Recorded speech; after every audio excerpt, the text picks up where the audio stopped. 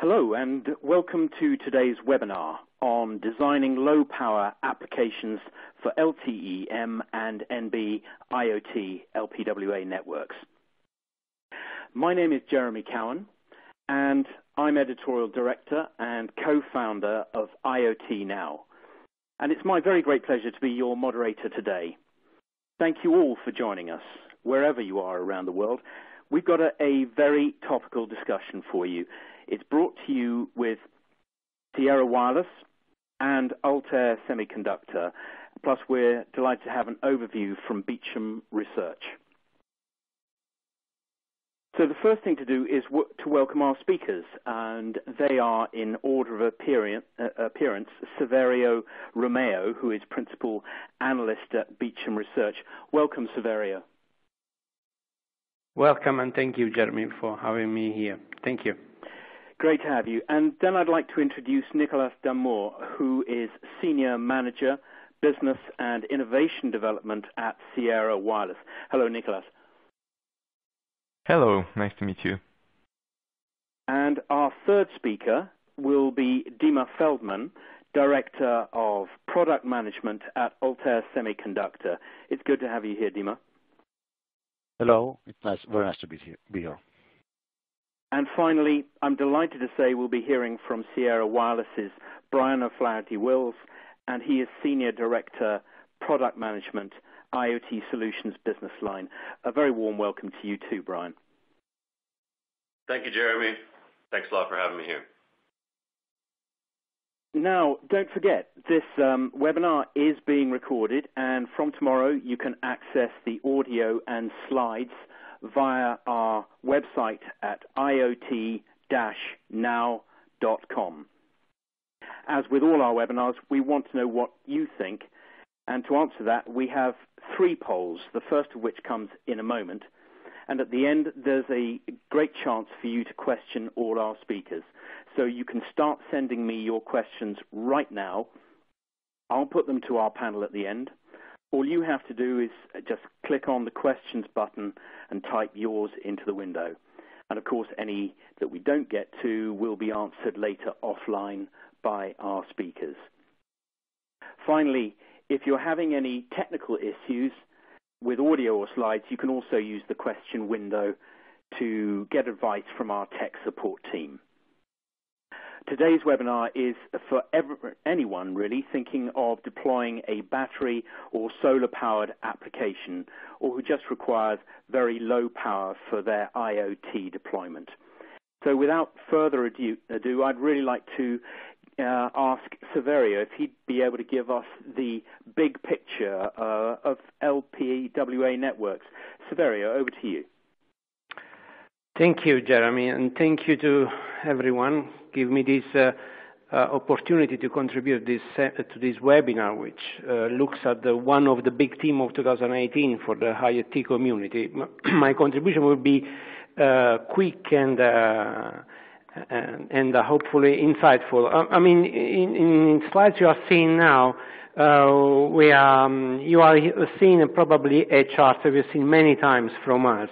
It is important for us and I guess for the community because it gives you in one visualization where the IoT is basically everywhere. We started to use this at the time of the M2M. At that time, we had probably a very limited options of connectivity. Instead, today, in an IoT scenario, at least on the long range, as you can see from the charts, we have a mix of possibilities, and these possibilities can coexist in a sense that you can have a different type of connectivities in the same type of applications. Today we are discussing the emerging, to be honest, it's not emerging anymore, is in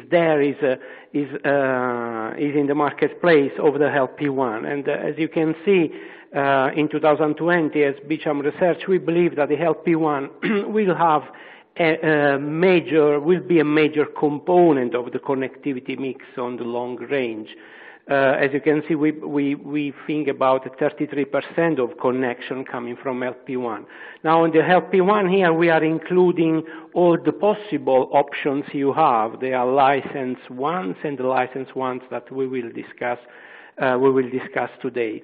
Now, why we believe on the importance of LP1 and this re-elaboration of our sector map is really to illustrate one main message. LP1 technologies and primarily the ones we are discussing today are enabling all a set of new applications that probably we didn't want to deploy before because the connectivity aspects was either too costly, we had issue on energy consumption, we had issue on the range of coverage, and the LP1 technologies are coming here to respond to all those concerns.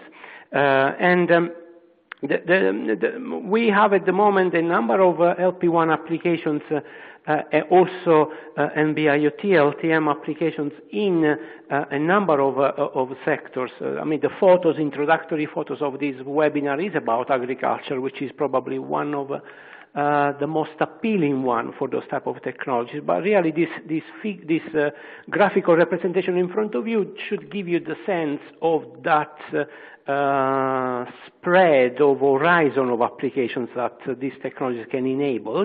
And the last message for me is also that those technologies will enable to develop the IoT at small, medium enterprise level, which has always been a bit of a challenge. I like to say that LP1 is really an SME-friendly connectivity way of doing the IoT.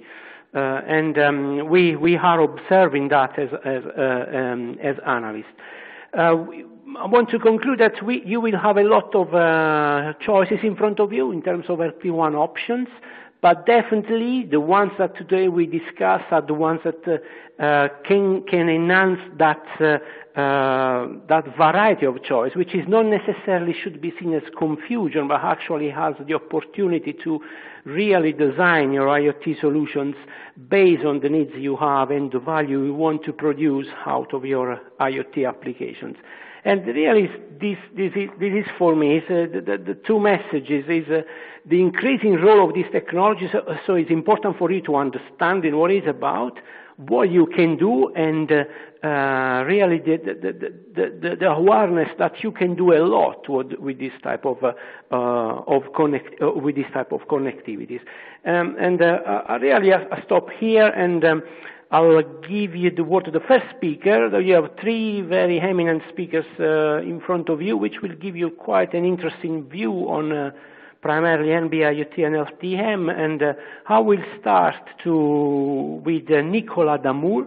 And thank you so much for your time for listening to me. And I'm happy to take questions at the end or later. Thank you so much. Please, Nicolas. Hello, thank you very much. Me, next, Saverio. Thank you. Nicola will be after the first poll. So I will just take us to that now, and then I'd be delighted to hand over to Nicolas. The first poll question is, where are you at in your IoT journey? Now, please remember, your replies are, of course, anonymous. So just click one answer, whichever is closest to your own experience, and we'll see the results immediately after. The answers that you can choose from are, it's not applicable, I'm just here to learn. Second, I am trying to understand how IoT could transform my products or business. And thirdly, I build connected devices today and want to know if LPWA is a technology I should be considering. So where are you at in your IoT journey? Let's go and have a look and see what replies we've got so far.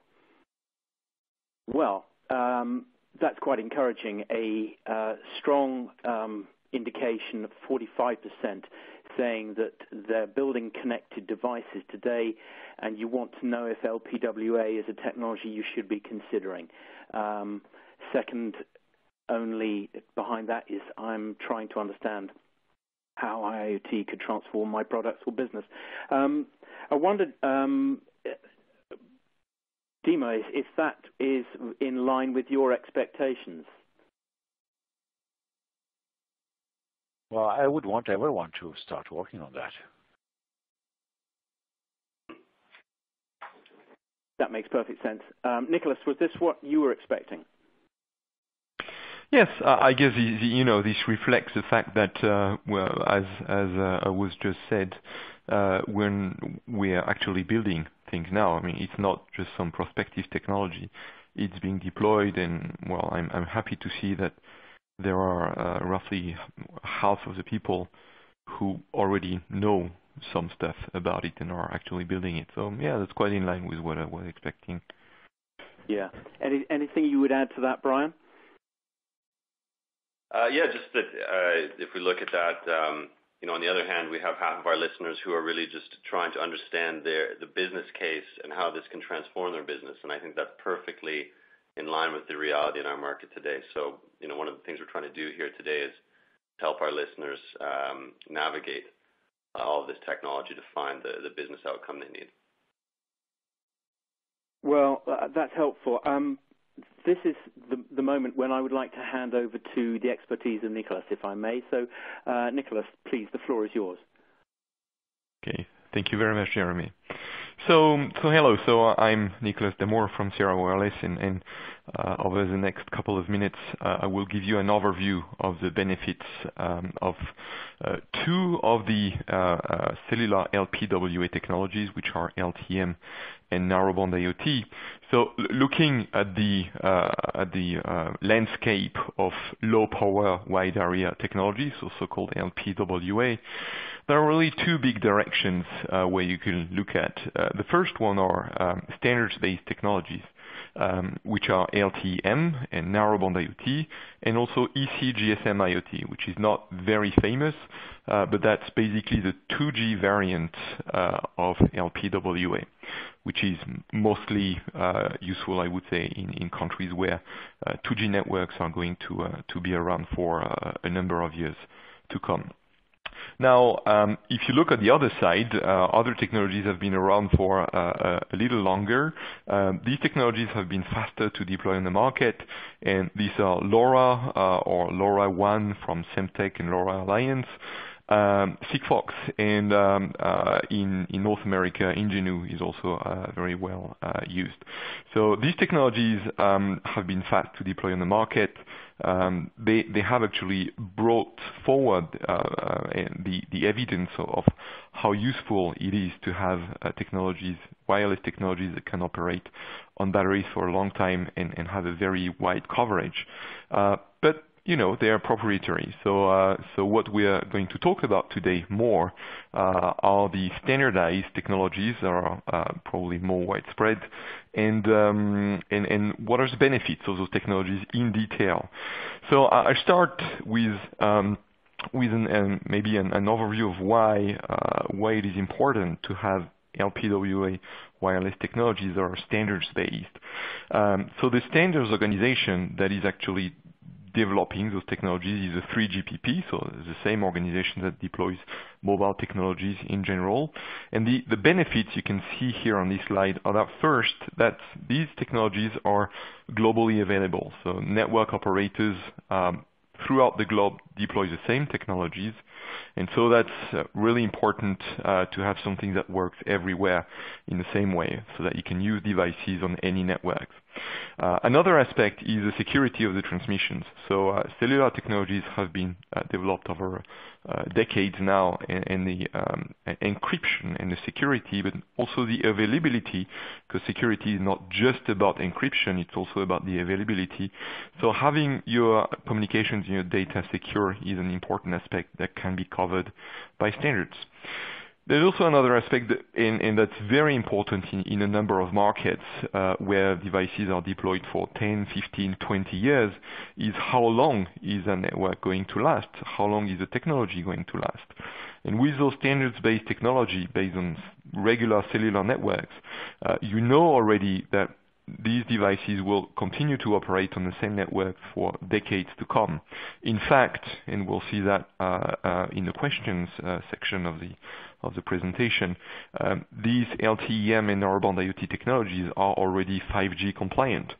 So there's no need to replace your devices when newer technologies are deployed. Also, you know that these technologies do not depend on a single company being around. So if some network operators get acquired, merged, or if there is any change in the industry, because it's a big ecosystem of players, you know that if you have to change supplier, you will still keep the same technology. Three other advantages also is that with those technologies you can go mobile. In fact, the GSM Association dubs those cellular LPWA technologies, they dub them mobile IoT technology, which is very important in a number of use cases like asset tracking or people tracking, even automotive use cases. So plenty of applications requiring mobility, what's called handover, and even roaming, the ability to go on another network with the same device and the same subscription, which is also a big advantage of the standard. You also have a guarantee of network quality because these technologies operate in licensed spectrum, and also because of the way the technology is made. The devices listen to the network and they get allocated resources from the network. In non-standardized technologies such as Sigfox, LoRa, or Ingenu, the devices try to send data in most cases and hope for the best. So there's no actual guarantee of delivery for these technologies in most cases. And the last aspect that's also very important is the ability to have real-time applications. So not only do cellular technology provide a way for bidirectional communications where you can also contact the device from the network, from the cloud in real time, that's very important as well. So, of course, there are other aspects, and we'll go into these aspects of LP, so low power and coverage. But always keep in mind that these things, while we focus on the technologies called LPWA, and we focus very much on what we're going to call the 4 Cs, so cost, coverage, current, and capacity, there are a lot of other big advantages to using standardized solutions. So now I just spoiled you talking about the 4 Cs of LPWA. So what we call the 4 Cs you can see here, and these are the primary target for these technologies because really the need that's been recognized a couple of years ago already was for wireless technologies where you can exchange data on a budget with a very, very wide or very long or very deep penetration, so coverage. Then you have current, so the ability to operate devices on batteries for a decade, for years and years at a time. And also the capacity of the network, so the ability of the technology to scale to actually accommodate these billions of devices that everyone is talking about. So now I'll go into some detail, not too much into detail, but explain a little bit how these 4 Cs are actually achieved. The first C is cost. So cost, and it's true that when you look at a cellular device, especially 4G mobile broadband devices, they're quite costly. And for a number of applications, you don't need all of that power brought by cellular applications. So the 3GPP has worked on reducing the complexity of those devices, and you can see on the slide here how it's been done. So with less components in the module design, with what's called half duplex communication on the radio channel, lower bandwidth, lower speed, which are still good enough for most cases, maybe not for high definition video, but most IoT use cases, and single antenna. And thanks to all of these simplifications and reductions in complexity, those devices, those chipsets and modules have benefit from a reduction in cost of over 50%. So really, when you now think of the devices, cellular devices in terms of cost, you should really look at a price point that's close to regular 2G or even Wi-Fi or Bluetooth devices. Another aspect, of course, is not just the cost of the device itself, but the cost of the subscription. And here as well, simplifications in the telecom networks for these technologies make it possible for network operators to offer subscriptions at a very low cost. So that's for cost. The next important thing is about coverage. So coverage, it's all about being able to reach that smart meter, smart power meter in your basement or in the parking lot, or being able on the countryside to reach devices that are far away, deployed possibly in the mountain, if you think of hydroelectrical power plants that you monitor. So all of these things required a far better coverage than what cellular used to do. And to be able to achieve that, again, there's a number of technologies that were used. So the most basic one is really repeating the physical signal. Of course, it's not like repeating the exact same physical signal every time. So you can repeat, you change frequency, and then so there's this mechanism called HARC, so hybrid automatic repeat request. So that in the end, when you repeat a sufficient number of times the same frame, with slight variations, the receiver can reconstruct the original frame. And with that, you achieve what's called, so you measure coverage improvement in terms of decibels, so dBs, and you achieve 20 decibels or more of coverage improvement, which means in practical terms, in free range, something between 5 to 10 times as far as coverage as you used to have. So that's a great improvement. Other technologies used are also the downlink power spectral density, so PSD, and the boosting and selective scheduling. But again, these are very technical terms, and we don't have much time to go into that. But that's how coverage is achieved. In all, the conclusion is that you get a wide better coverage than what you used to have with cellular technologies. Now, the third C is about current. So here, it's again, the goal is to be able to operate devices for more than 10 years on a battery. And for that, also some savings have been done. In essence, you've got two technologies that will be explained by Dima's next speaker, but mostly you use what's called power saving mode with PSM, which is basically the hibernate mode of your laptop, more or less, something similar, and also flexible sleep, so EDRX, extended discontinuous reception, but I will let Dima talk more about that as well. You can also optimize the communication for small data, and putting all of that together, we have made measurements already that some devices exchanging data once a day, a couple of data, can last for up to 19 years. So we're really in a good area here. That was for current. The next in the last C is also capacity. Right now, people may not be too concerned about capacity, but there's also something. If you look forward, I was talking about technologies that are forward-looking and future-proof. If you want these technologies to be future-proof, the technology must be scalable. The proprietary technologies so far that were deployed in unlicensed spectrum have not proven that they can accommodate billions of devices on a very small number of cellular, of cells, of towers. So network capacity is something that's also very important, and that's actually one criteria to be able to claim 5G compliance. The metric here used by 3GPP and the ITU is that technology should support 1 million devices or 1 million users per square kilometer. And these technologies have already been proven to be scalable enough that we can accommodate that. Thanks again to some technical optimizations in signaling, narrowband transmission, frequency hopping as well, and adaptive and higher order modulation. So all of that bring us the certainty that in 10, 15, 20 years from now, when we've got so many of these devices, they're still not going to bump into each other. So that was very quickly the 4 main advantages in terms of cost, coverage, current, and capacity. Now, of course, we're going to see, a lot of people can see, okay, I've got narrowband IoT, LTE, also known as eMTC or even Cat-M. Depending on your network operator, they may offer one or the other technology. So what's the biggest difference? And probably we'll get into that in the question section as well. But at a high level, narrowband IoT is really focused on extremely low data rates. Well, extremely low still meaning about 20 kilobits per second or so. So it's not like a couple of bytes per second.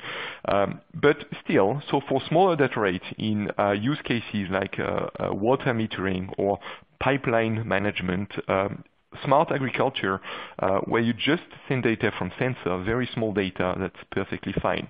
Very ideal for that case. LTE, on the other hand, provides more capacity, more bandwidth. It also provides full mobility support. You can do voice. Think about wearables, so smartwatches driven by your voice. So where you need a little bit more of capacity, LTE would be your right choice. That's basically the difference between the two. Now, so in essence, as we will see in a moment, a lot of network operators will be offering both technologies anyways. And as Dima will explain in a moment, most device makers and chipset suppliers provide chipsets and modules and devices that support both. So really, how would you choose one technology over the other if you want to, or if you have to choose? It's really a question of which technology is available by which network operator in your region, and how expensive the subscription would be. There's also a question of flexibility. So do you want to maybe use LTE to be more flexible in your data rate, or are you certain that you really want to report only small amounts of data all the time, in which case narrowband IoT is just fine. Now, talking about regional deployments, so as you can see today, so here's a small map of the current deployments that are tracked by the GSM Association over North America, Europe, and the Asia Pacific region. So in some countries, like in the US, for example, you only have an LTE network by 2 network operators over there. In some other countries, like China or Germany, you have currently only narrowband IoT provided by these regional network operators, but already some network operators in Turkey, or you can see, so in Turkey, one network operator provides both.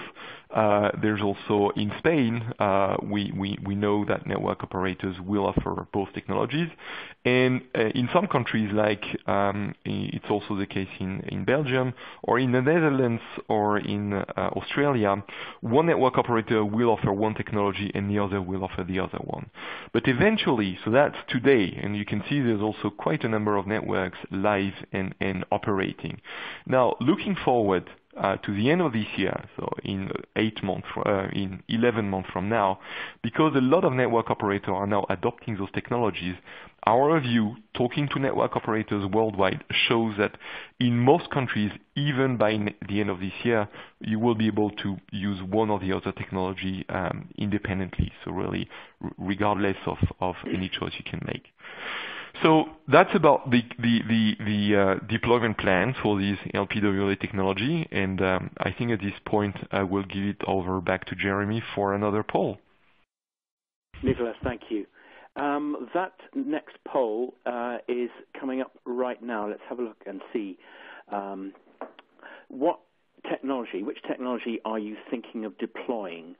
Deploying on LTE-M, NB-IoT, both LTE-M and NB-IoT, something else, including 3G, Wi-Fi, Bluetooth, Zigbee, and LoRa, or lastly, not applicable, I'm just here to learn.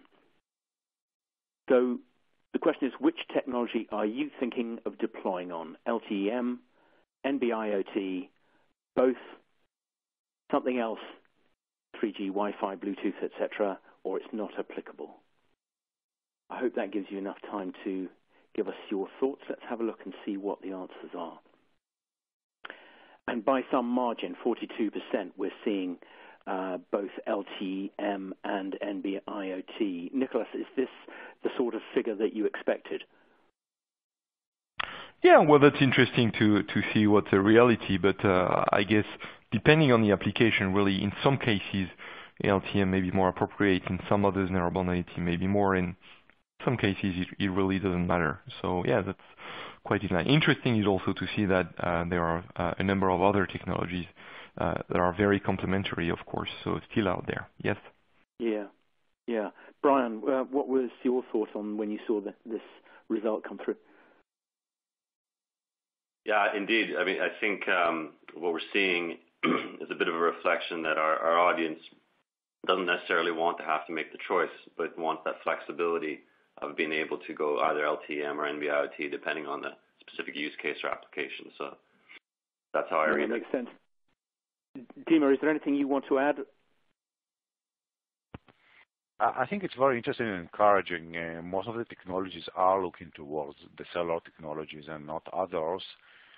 And also given very early deployment stages, it makes sense that people want to have both. And some prefer catch-M just because it's more advanced in timeline, I think. Yeah, yeah. Okay, well, let's go back to Nicholas, who has some more comments on this.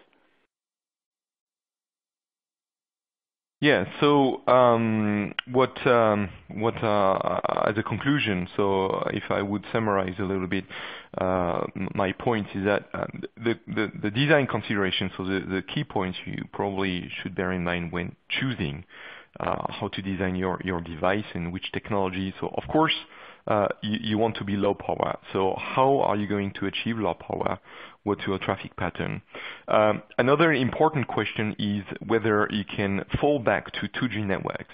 Because as you could see on the map I shown, in some countries you are not going to have 4G technologies for quite some time, and even in developed countries, it may take some time before you have a national coverage of all these technologies.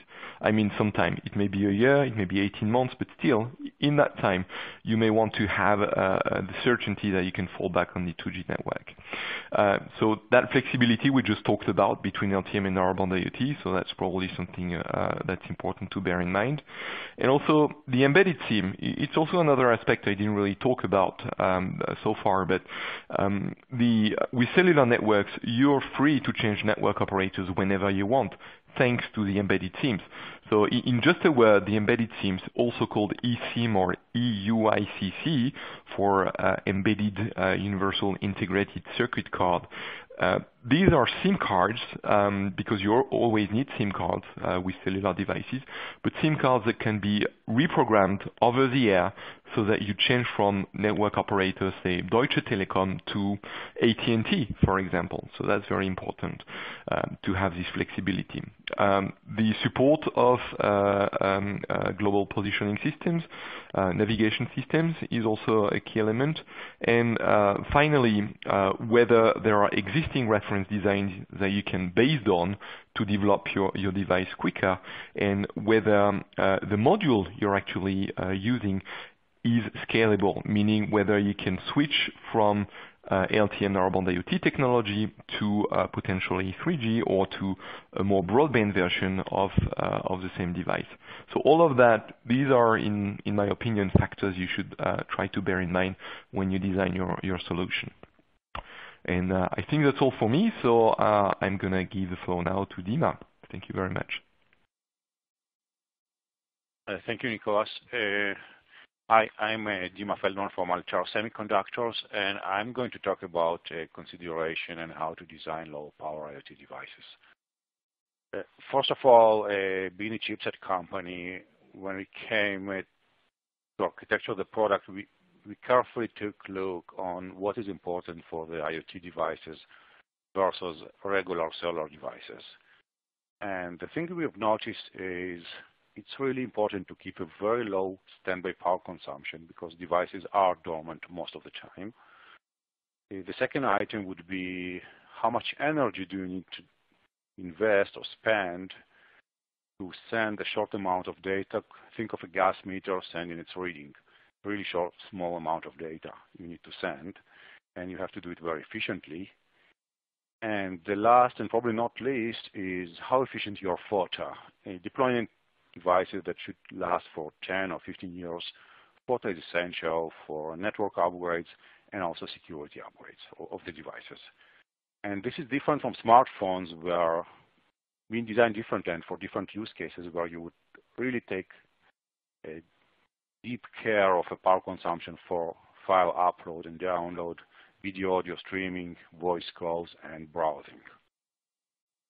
And when we start designing an IoT application, there are many considerations you should take a look at.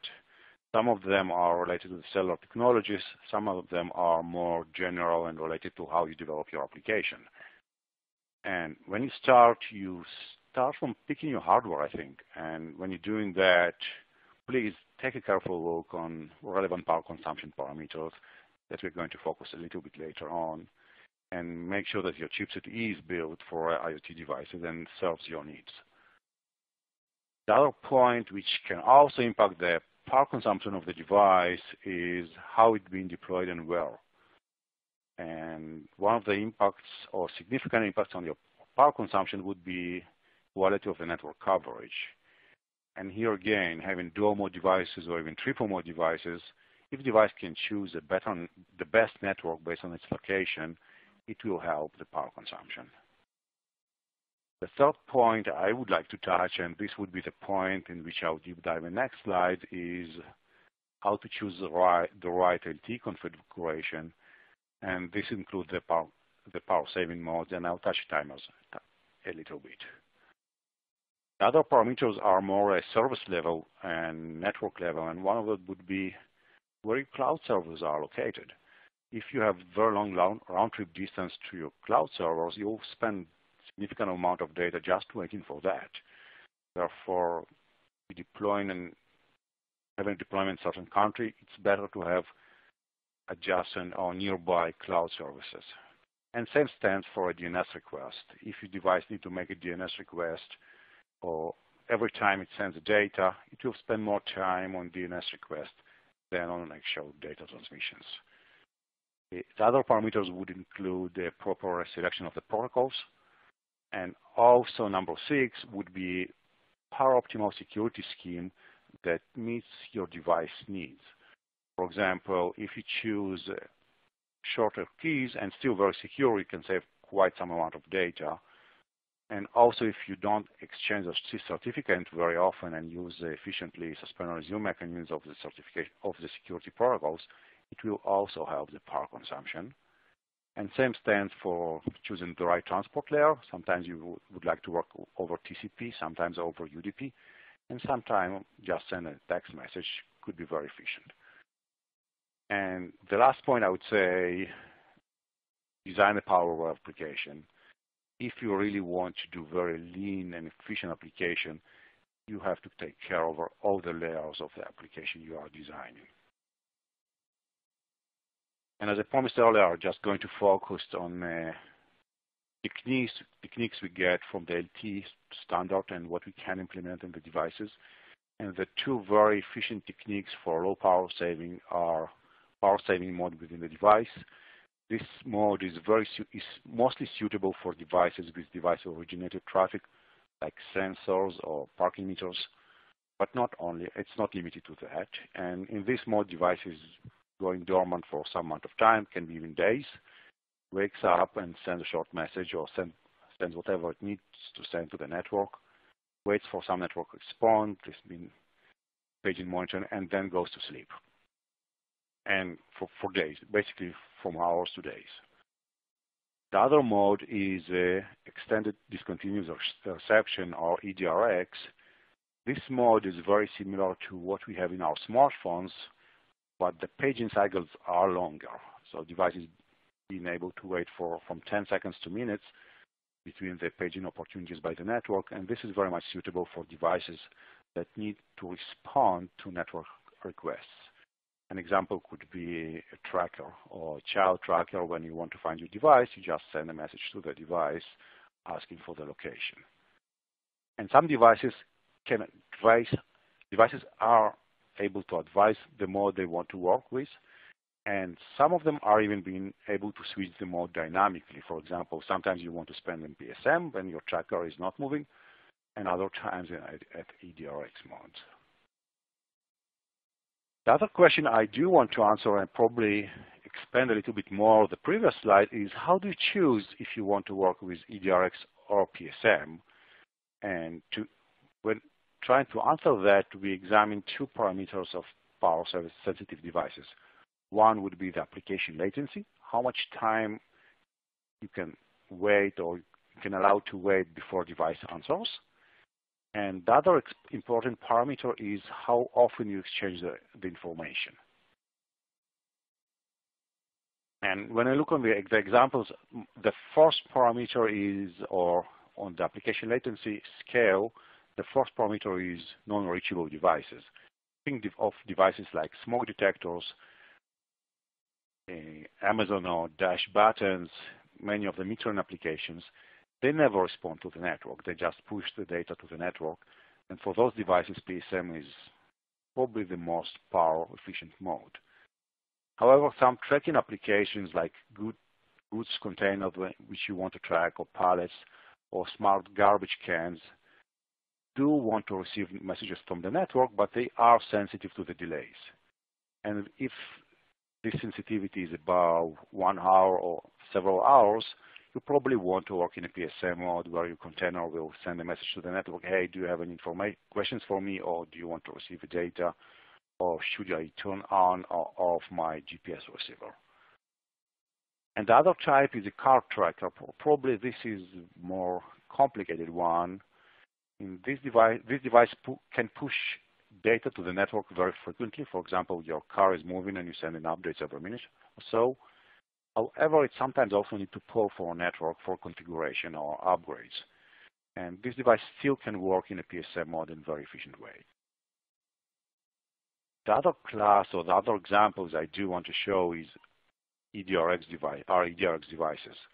One could be a gas meter with remote shutdown capability. You can wait a minute for a network to shut it down. And also can be a sport band when you do want to receive your notifications but still be very efficient. Tracker devices, and it could also be a shared bicycle, for example, which you do want to be able to open from the network.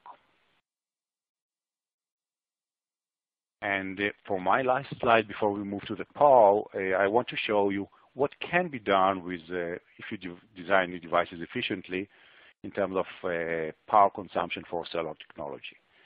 One example we really like to use is sport bands or smartwatches. And I think we can really change the industry here with newer technology we have in hand. With very small batteries, we now see and forecast smart bands lasting for up to 100 days, sending 1 kilobyte of data every 15 minutes. This is not a device you use to charge. You need to charge every day. It's really new technology. The other example is a dash button, which can stand for or work for 3 years with about 10K clicks on a AAA battery. This is even better than what you could do today with Wi-Fi. The other example, and it's very popular, we see emerging need for a smart utility which can communicate with the network in bidirectional communication. For example, device which is reachable by the network, meaning EDRX, sending about 4 messages a day on a single CR7450 battery can last for 7 years. 2 batteries, you easily extend 10 years of operation for always connected device. And I do want to emphasize that. It's not a device that goes to sleep and being disconnected and wakes up every day, but being connected to the network all the time and being able to respond to network requests. And the last few examples I do want to use and remind you of the old batteries we have been using in our photo cameras probably 10 years ago. It's CR2. It's a small lithium battery. It can power smoke detectors or water meters for about 15 years. It can give 3 years of operation for a garbage bin and about 1 year of operation for your pet trackers. And by showing all this example, we really want to do and show that you can move from that you don't need to think of recharging devices every day or every week. You can really go to monthly or yearly operation or multiple years of operation on a single battery. And I think we'll move to our next poll now. Thank you very much. Yes, that's the plan. Let's have a look at the next poll. and that is which power modes best fit your application. Is it PSM, DRX and EDRX, or both would work for my application? Are you not sure and would need to do more research? Or finally, is this not applicable? I'm just here to learn. So which power modes best fit your application? PSM, DRX, EDRX, both, not sure, or not applicable? Now, at the risk of rushing you, I want to make sure we have enough time for questions at the end. So let's go to the replies. And the early indications, yes, the not sure would need to do more research is just in front with 29% almost. And very shortly after that, behind that is not applicable, I'm here to learn. So clearly we're still in a more of an exploratory phase for quite a number of users. 25% have said both would work for my application, and similar numbers for both PSM and DRX, EDRX. I'm not going to go to the panel for this because I want to allow enough time for questions at the end. So what I will do instead is turn straight to Brian. Brian, the floor is yours. Thank you, Jeremy. So, and thank you, Nicola and Dima, for giving us a great overview of the LPWAN technology. And what I'd like to do is spend a few moments talking about, clearly this technology gives us the potential to design very low power applications. But it's up to us to make the most of these technologies by being efficient in our data management. So let me illustrate by way of analogy. So suppose we want to reduce energy consumption in our home.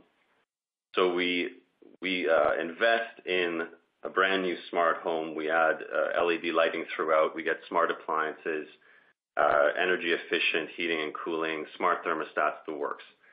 So here we are. We got potential to lower our energy bill. But of course, if we turn around and we crank the heat and we keep the lights on all day, every day, we're still going to consume plenty of energy. So that's clearly not what we want to do. So it's exactly the same with our LPWAN applications. The technology, the underlying technology gives us fantastic potential, but we need to be smart about how we use it. And the watchword here is data. When we send data, as we've already discussed, we consume energy. So we want to do that in an efficient way. We want to send the right data at the right time with the right priority in our applications. So if we think about that from a system level, there's a couple of considerations we want to make. Of course, every application is different, but I think there's some common denominators here that we can think about. So the first thing is to recognize that our LPWAN edge devices will be generating a lot of data, they'll be measuring a lot of data, and not all of that data needs to be sent, and it certainly doesn't need to be sent right away. So we need to deploy at our edge devices some rules, some guidelines to decide what data should be filtered out, what can be stored and sent later, maybe some that needs to be prioritized and sent right away, et cetera, et cetera. So that's, let's call that capability stream processing. We're taking as an input a stream of data. We're doing some processing at the edge before we decide to send that data on our network. The other observation we want to make is that those rules at our edge devices will evolve over time. They'll evolve because our devices are going to change.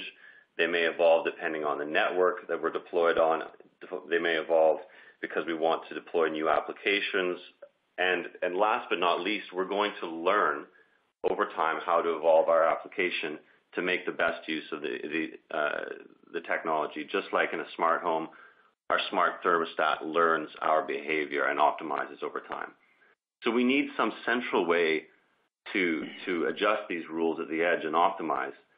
And what I'd like to propose is that we need a lightweight way of doing that. We don't want to have to deploy a firmware update to change a temperature threshold, we want to be able to tweak and manage these rules at the edge. And so that capability, let's call that data orchestration. Okay? So from an end-to-end perspective, you have stream processing at the edge. You'll need data orchestration in your cloud, and these two will need to work together to really get this efficient use of the LPWAN technology. So I'm going to illustrate that by way of example, how we can work with these concepts. Before we do that, though, let's just calibrate on what we're talking about by edge and edge computing. So if we go online today and we Google edge computing, we're going to see plenty of material. It's a pretty hot topic. But in the main, we're looking at edge routers and gateways that are, find themselves in connected vehicles, in autonomous vehicles, in connected factories, and so on. And so these tend to be pretty high-performance computing devices, and certainly they are not low-power devices. They have full access to mains power, and they're running a lot of compute at the edge. So this is clearly not what we're talking about in our LPWAN applications. We're talking about devices in connected packages or connected agricultural sensors or connected smart meters, etc. So we're talking about battery-powered constrained devices. So when we think about edge computing for LPWAN, let's just be clear that we're not talking about traditional edge computing. We're talking, you could call it about the deep edge. We're talking about constrained battery-powered devices, and so we need to right-size our compute technology for these low-power applications. So that's just a bit of nomenclature there. Let's go back to our example. And the example I'd like to offer is medical lab transport. So just a quick briefing on this. Here we're talking about the lab services industry. We're all reasonably familiar with anytime we go for a blood test that we give a specimen and that specimen gets tested, not necessarily at the point that it was taken. So as a result, we have, as an industry, lab services companies need to move specimens back and forth between hospitals and labs, etc. And obviously this needs to be done in a timely manner, and these specimens need to be temperature controlled and basically handled with the greatest care. And there's a lot of issues today. This is a problem that I think we as an industry can solve with LPWAN. So if we're going to design an application for this, clearly we're talking about battery power, we're talking about low power. How might we use stream processing and data orchestration? So as a simple example, we want to monitor the temperature inside these coolers or these totes. And we want to do that on a regular basis. But we don't necessarily need to send that temperature reading every time we measure it. We probably want to log that, maybe send it once a day as a temperature log. However, if we get an over-temperature, a significant over-temperature that could damage the specimens, we need to send that right away. So by setting a threshold by which we set an alarm, that's a very simple example of what I'm talking about when I'm talking about stream processing. Similarly, we might want to control or put a barrier around where the geographic region where these get transported, so you could set a geofence and have the device actually compute whether or not the geofence boundary is crossed and send an alert. Okay, so that's your stream processing on the edge. What about data orchestration? Well, clearly, depending on the customer, depending on the type of the type of specimens inside here, you're going to want to tweak those rules, change the temperature, update the geofence, etc. You might also want to add new features such as, for example, a tamper alert, so to send an alert if a light sensor detects that the box is open or if it's been dropped, these kinds of things. It's a very trivial example, but just to illustrate how do we use these capabilities in conjunction to, again, make the best, smartest use of our network, send the right data at the right time with the right priority. And finally, for me, just a couple of other power optimization considerations that could all deserve more attention. So the first, the most obvious, we're talking about optimizing power, we're talking about optimizing battery, but we can't manage what we don't measure. So make sure in your application that you have a way of monitoring your edge battery consumption, and you have that information coming to your centralized system so you can make smart decisions based on the level of battery you have left or the consumption rate you're at. Secondly, and my colleagues have already talked about that, security is a consideration simply because there's a lot of overhead, can be a lot of overhead involved in securing your application. So something to keep in mind is making sure that your data exchange, even your software updates are lightweight enough that you don't overconsume power. And then finally, related to data is location. GNSS is obviously the most accurate and best location technology for outdoor applications, but there are many others that give different trade-offs, and I think it's important to consider cell ID, Bluetooth, Wi-Fi as complements to GNSS that might actually help you improve your overall power consumption. So that's it for me, Jeremy. Thanks. I'll turn it back to you for the questions. Thank you very much, Brian. Yeah, well, look, let's go straight to that. We've got barely 5 minutes, and we've got about 60 questions to get through, and they're still coming in. So clearly an interesting topic. From a well-known European network equipment provider, the question is, does NB-IoT or LTE-M have any specific advantages with regards to evolution to 5G? Would you care to take that, Nicholas? Yeah, sure. So I guess from a pure technology as they are specified, not necessarily. Both technologies are 5G compatible. Now, one thing you may want to look at quite in detail is when you acquire a device, some devices can be upgradable. I'm looking at, for example, Cat-NB1 devices. There's a technology called Cat-NB2, which is an evolution towards 5G of that technology to accommodate for higher bandwidth and more mobility. So you may want to check that your device will be upgradable to Cat-NB2, for example. But the technologies per se, they're 5G compliant just fine. Just check which device you're actually buying.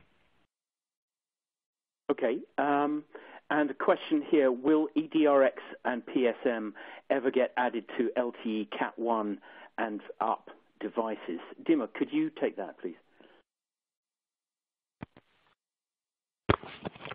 Of course. Actually, some of our own Cat 1 chipset already supports that.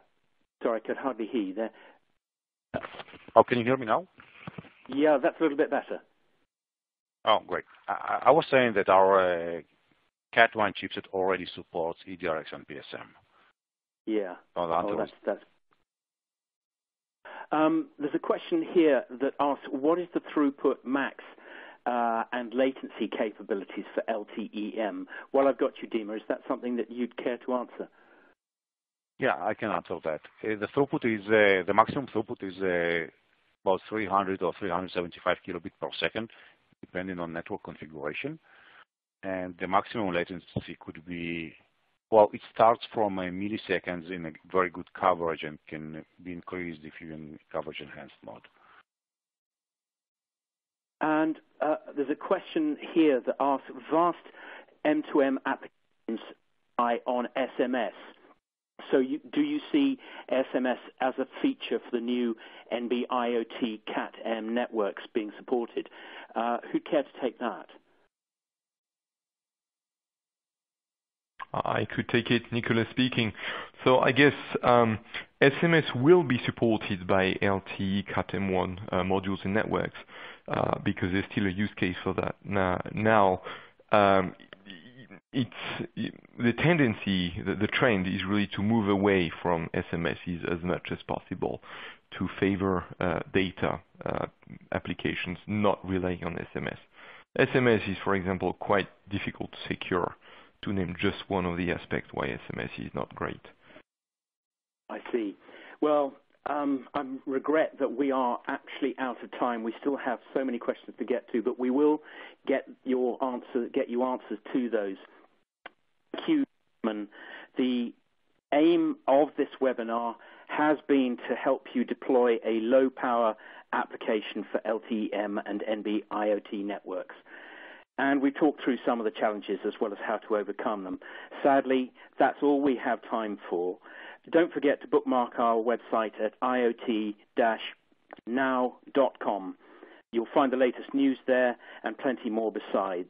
It just remains for me to say a huge thank you to our speakers. Severio Romeo from Beecham Research. Thanks, Severio. Thank you. Thank you for having me again. And Nicholas from Sierra Wireless. Great to have you here, Nicholas. Thank you very much. It was a pleasure. Thank you, too, to Dima Feldman at Altair Semiconductor. We really appreciate your time, Dima. Oh, thank you, Jeremy. Thank you for having us.